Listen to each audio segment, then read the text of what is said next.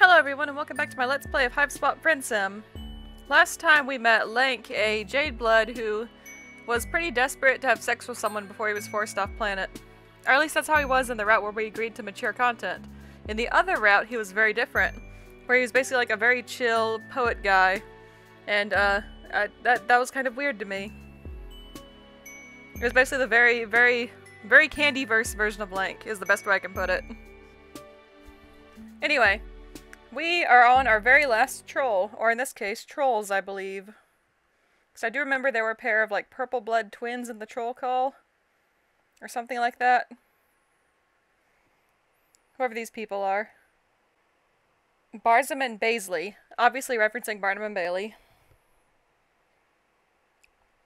They are quite cute.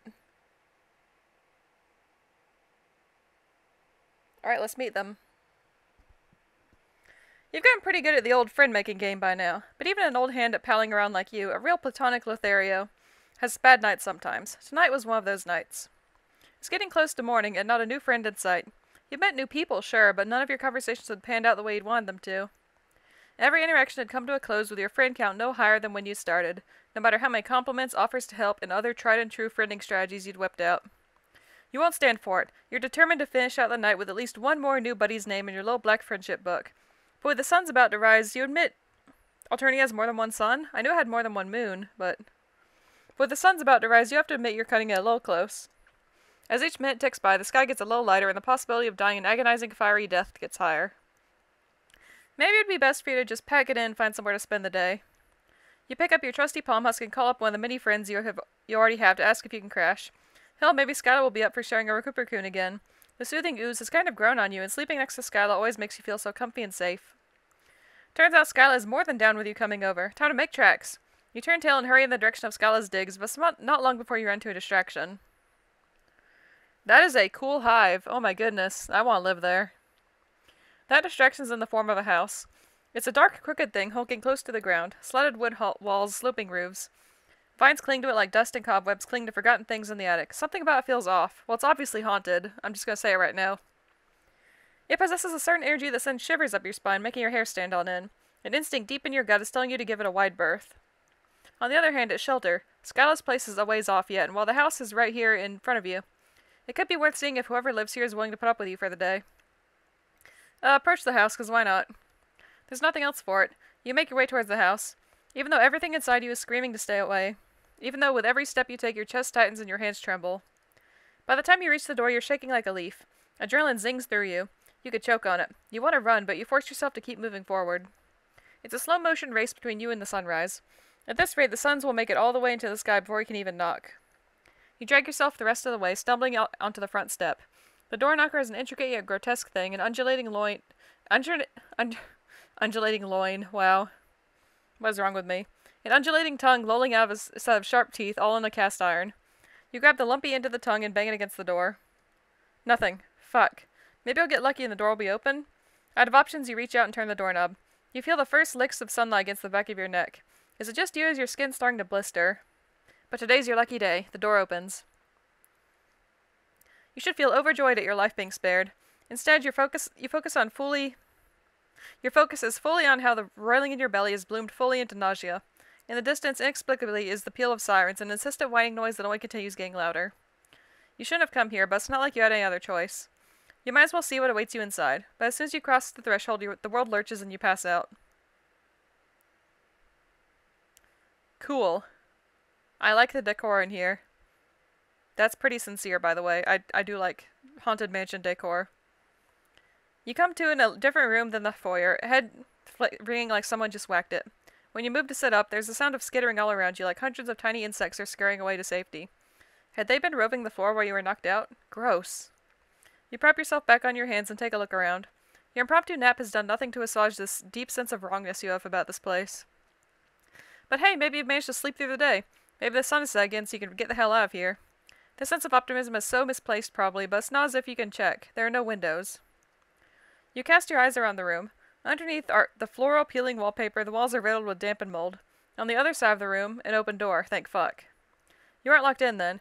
You can always go look for somewhere else in this place that might have a goddamn window. Yeah, obviously a purple bloods hive. Or somebody who really likes purple bloods, at least.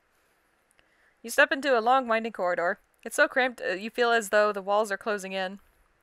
While it had been warm enough outside, in here a deep chill settles over you, sinking deep into your bones. You're half convinced you'll never be warm again. Emanating from somewhere you can't see is music, tinny and rhythmic. It's soon interrupted by a crackling noise, like someone trying to tune to the correct station on a radio. Then one of the picture frames lights up. Looks like it was actually some sort of TV screen.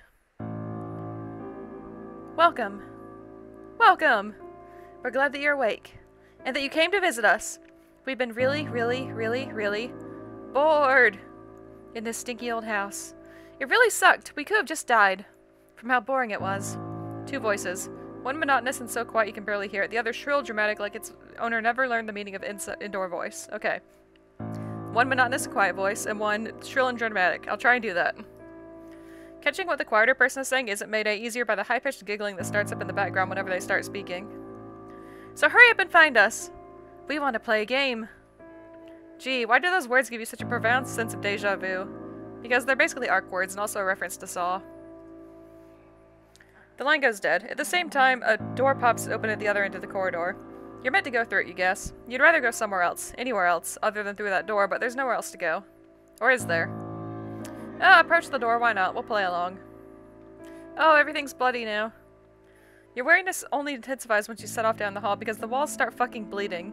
You've seen enough troll blood at this point to be able to recognize it. Multicolored streams ooze over the wallpaper and faded portraits lining the wall, collecting and congealing in sticky, viscous puddles on the floor. The narrow hallway becomes steeped in the stench of copper. You walk faster, but the streams of iron follow you, sluicing down the ceiling as quickly as you walk. You reach the door. Eager to get away from the grisly sight, you throw it open, but oh god, you hadn't considered what might be waiting for you behind it. What if those two shady characters plan to torture you?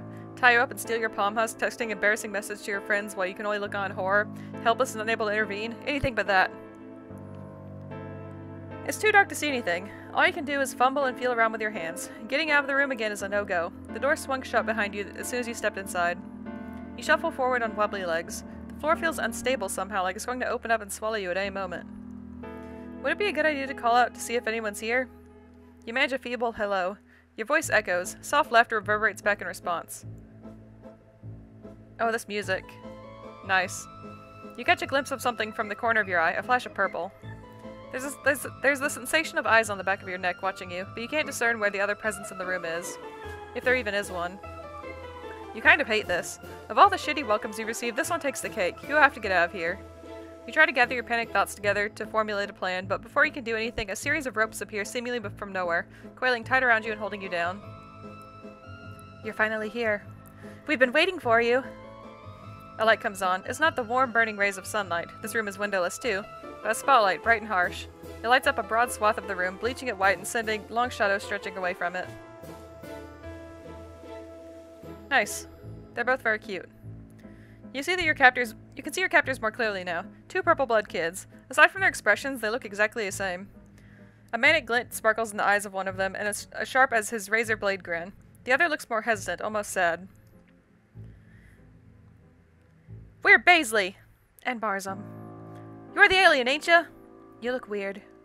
Your body's real weird. We wonder what color your blood is. Or how springy and slimy your acid tubes are. They squirm around like slither beasts when we slice open trolls' bellies. Are yours the same? You struggle against your bonds. You have no idea what acid tubes are, but you'd much rather they stay inside your body where they belong, thanks. You thought you'd moved past the days where you had to serve as a torture muppet. All you needed was a few hours shelter from the sun, and if it's safe to go outside again, you'd really like to leave. This was the wrong thing to say, apparently. The twins leer at you disapprovingly. Or, well, one of them looks so disappointed he just might burst into tears. The other just looks pissed.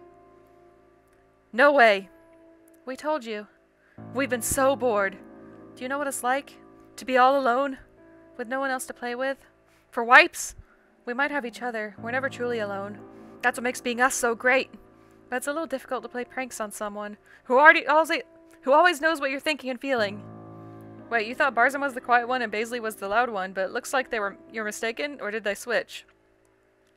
If you weren't faced with the prospect of having your innards yanked out and played with by bloodthirsty children, you might be more puzzled by their statement. As it stands, you have more pressing problems on your mind right now, so their words more or less fly over your head. You squirm harder, even though it doesn't do any good. In fact, it just seems to make the twins matter. Sadder? You settle on smatter. Stop trying to get away. It's always like this. Nobody ever wants to play with us. We hate it. Now hold still. You look at them beseechingly, trying to appear as small and helpless as possible. Maybe it's a little pathetic giving puppy dog eyes to literal children, but you lost track of your own dignity a long time ago. They're not really going to do this, right? A noise starts up. It sounds suspiciously like a chainsaw. Is that you, or is there the scent of raw meat in the air? Where the hell is it coming from? You continue straining in your bonds, stomach clenching in fear, bile rising at the back of your throat. They're not actually going to hurt you, right? Oh god. Oh god, oh god, oh.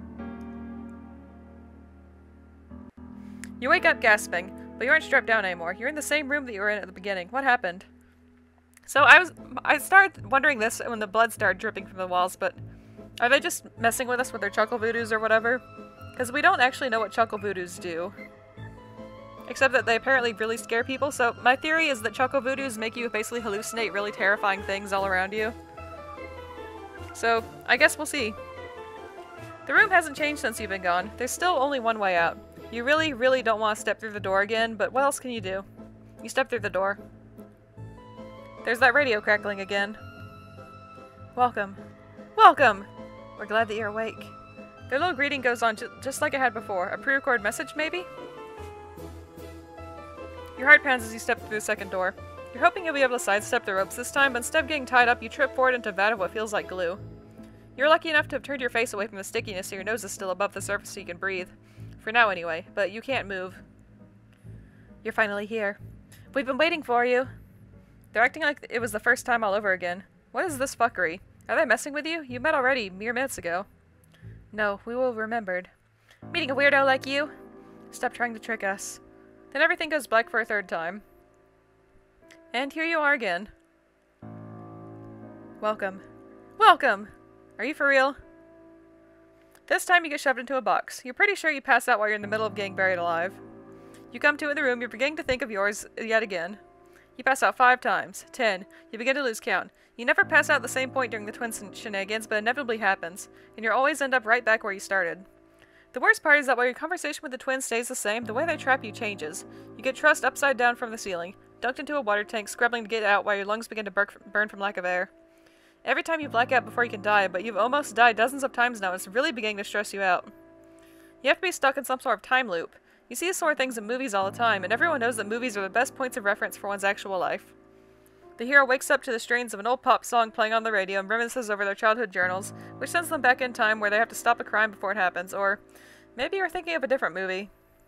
Anyway, your point is you have to find a way out of the loop. Hopefully you won't have to do anything too wild like stab your past self and then throw your own bloody corpse out the window. Poor Dave. That would be really, really blow. Unfortunately, you can't seem to find any clues indicating what you should do next. You always pass out. The twins are always excited to play with / torture you. They don't seem to be aware that any of this is happening from what you can tell. After around 20-something or other, you've had enough. You've had it. Enough is enough. You can't take any more giggling, any more of that hard, damp floor, any more excruciating games. You might not be any closer to figuring out what to do, but you have to try something.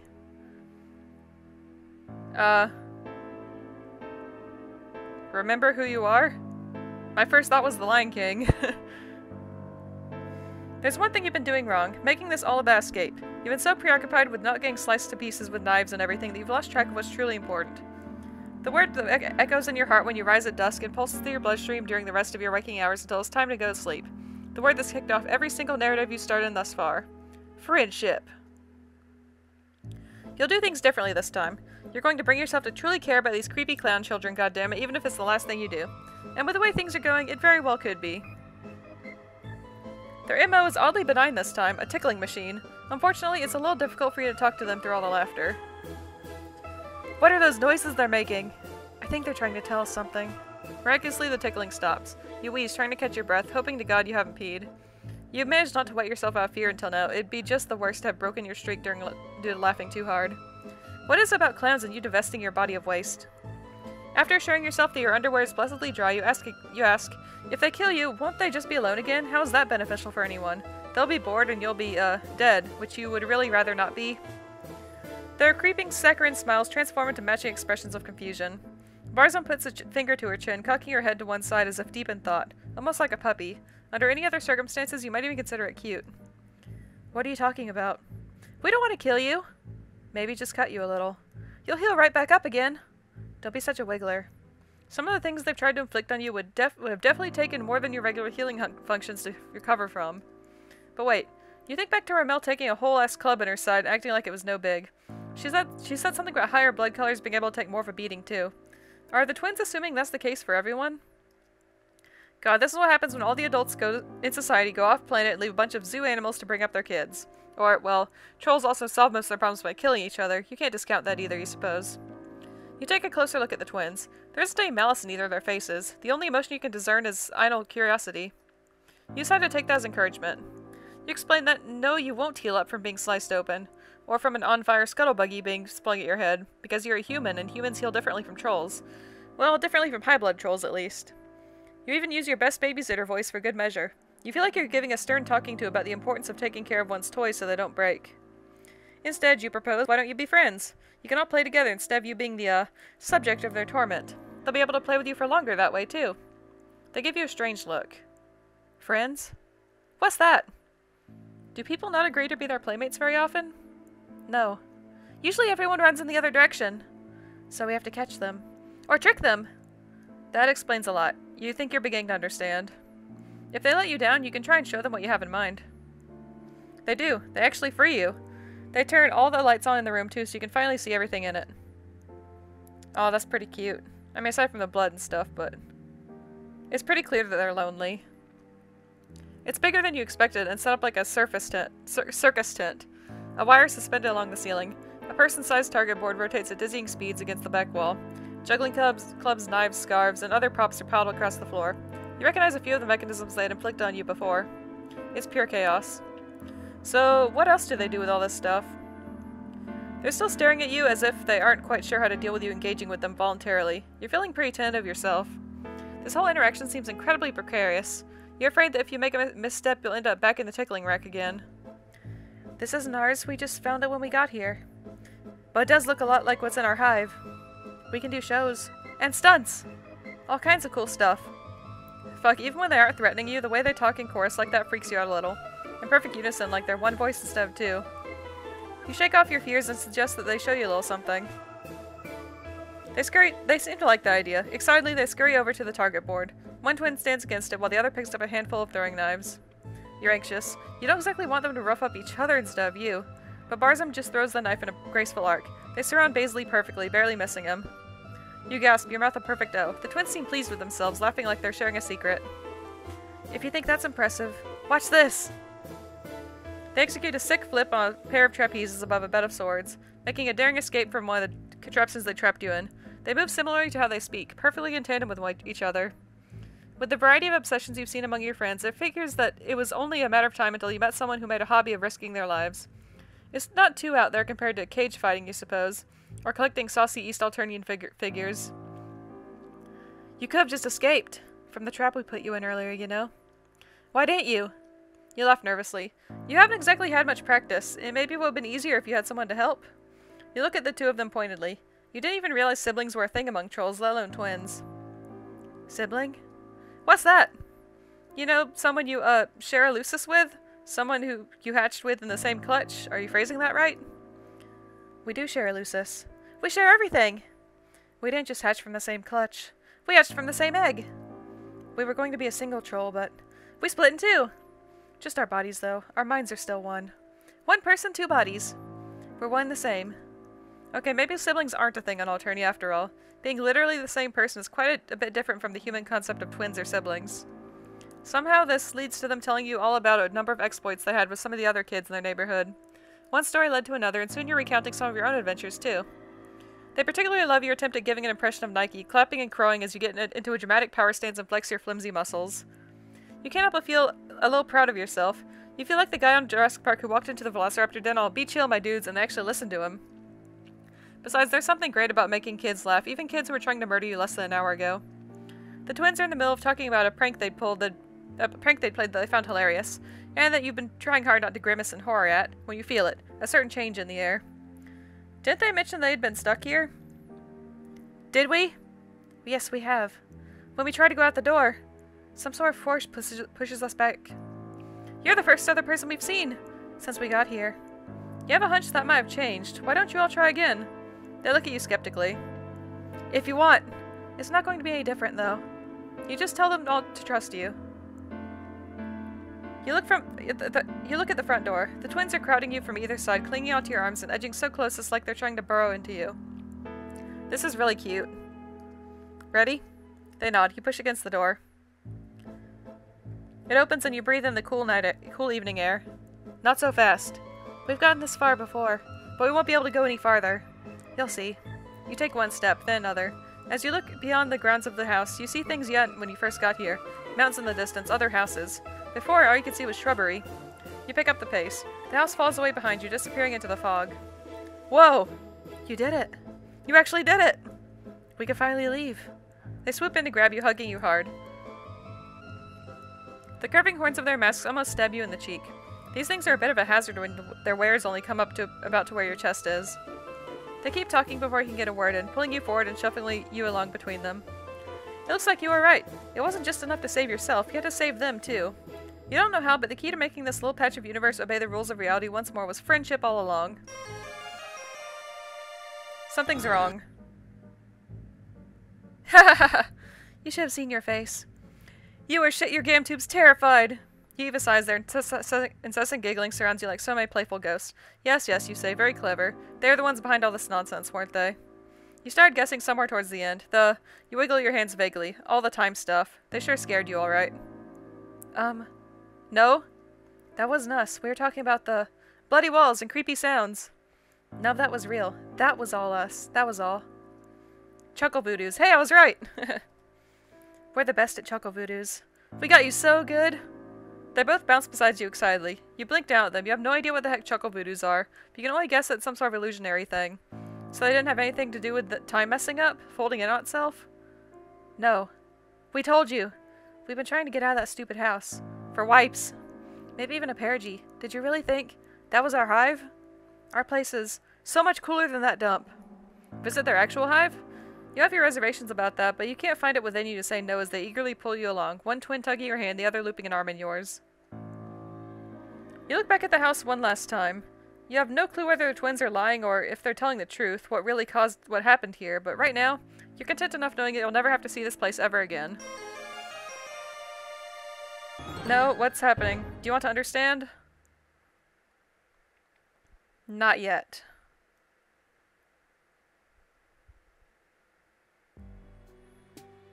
Okay. I will understand at a point in the future, but not yet. Fuck this. There's one thing you've been doing wrong, appealing to the twins to let you go. All they seem to care about is torturing you. Of course, simply asking them for your freedom isn't going to work. You'll do things differently this time. If you want to escape, you'll have to go on the offensive. You wake up again. Disembodied voices, bleeding walls, game check, check, check. You head towards the twins' room. Stand back, you yell, before they can launch into their tirade. You're a weird, scary alien with weird, scary alien superpowers, and you're not afraid to use them. You switch on your phone's torch app, waving it around. You even attempt an intimidating roar for added effect. The only superpowers you're aware of is your irresistible charm and a set of truly banging games, but they don't need to know that. Your gambit works. They don't cower in fear exactly, but they're bamboozled enough for you to look frantically around the room as much as you can see with your paltry light source. There! An air vent with a loose grill. With a desperate yell, you launch yourself up towards it and crawl inside. The twins, finally aware this is all just an elaborate ruse, start shouting after you. The twins' indignant voices start to fade as you wiggle deeper into the dusty guts of the house. You can't have very long. It's only a matter of time until the diminutive terrors climb into the vents after you. Or maybe they'll run ahead and then cut you off via one of the other rooms the vent's connected to. They must know the layout of the house better than you do. Much to your surprise, though, you re-emerge at one of the outside walls with no trouble. It's dusk, not day, for which you mutter a quick thank you to the merciful overlords. From here, it's a simple matter of picking your way down the vines until you get to the bottom.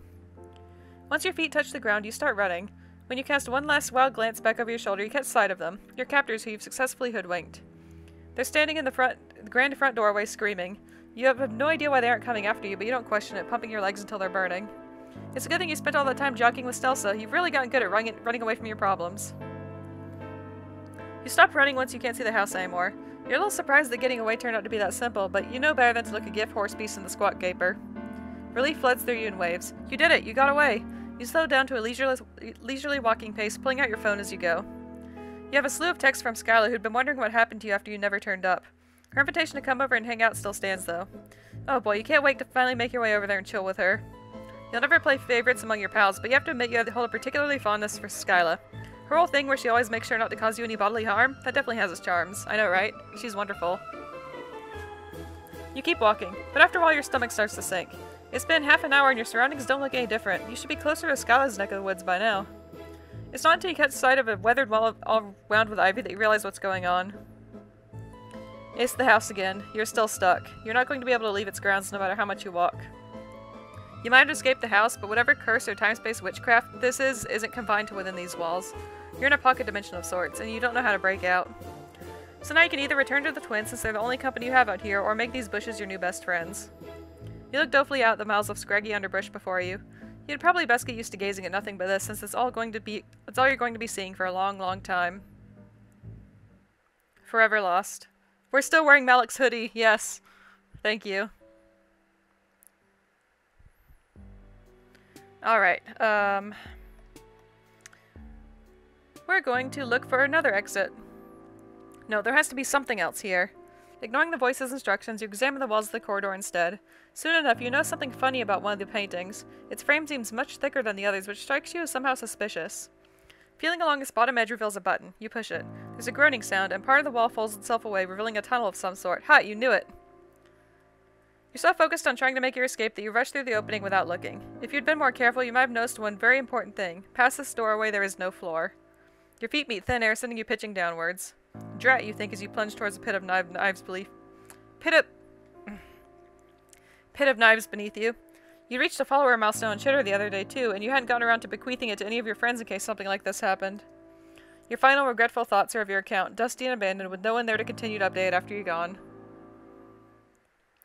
Game over. We be dead.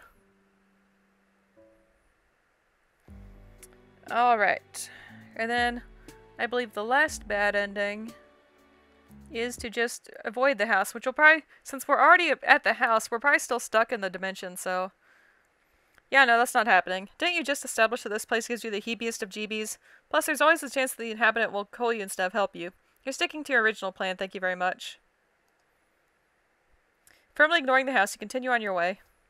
You make good progress for a while. Your map's app says you're heading in the right direction, except... Okay, what the fuck? Why are you here again? What? Did you take a wrong turn somewhere? Whatever, you're not gonna dwell on it. Time is running out, and you'll need to get away from this stupid house pronto. You'll make sure to do it right. This time you'll go... left? Okay, you split, breaking into a jog. The scenery flicks past you as you pick up the pace, urgency spurring you on. It's getting even lighter. Won't be long now. What? You check your palm husk again. You're right back where you started, even though just a moment ago the map's GPS put you a decent distance away. This is ridiculous. There's obviously something weird going on, but the suns are creeping over the horizon. Time's up. There's nothing else for it. You make your way towards the house. Even though everything inside you is screaming at you to stay away, even though with every step you take, your chest tightens and your hands tremble. By the time you reach the door, you're shaking like a leaf. Adrenaline zings through you. You could choke on it. You want to run, but you force yourself to keep moving forward. It's a slow-motion race between you and the sunrise. At this rate, the suns will make it all the way into the sky before you can even knock. You drag yourself the rest of the way, stumbling onto the front step.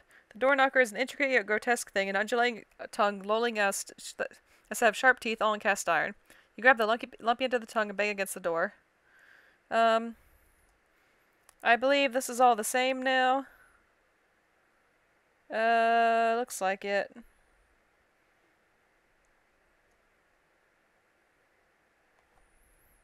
Yeah, that's all the same. Okay. Load. Let's just go right, just to see what happens.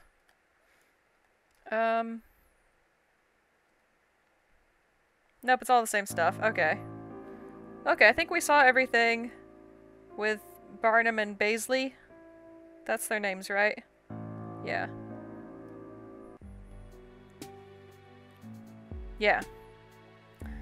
Hello, Zep. You played a game with some pranksters. Awesome. Okay.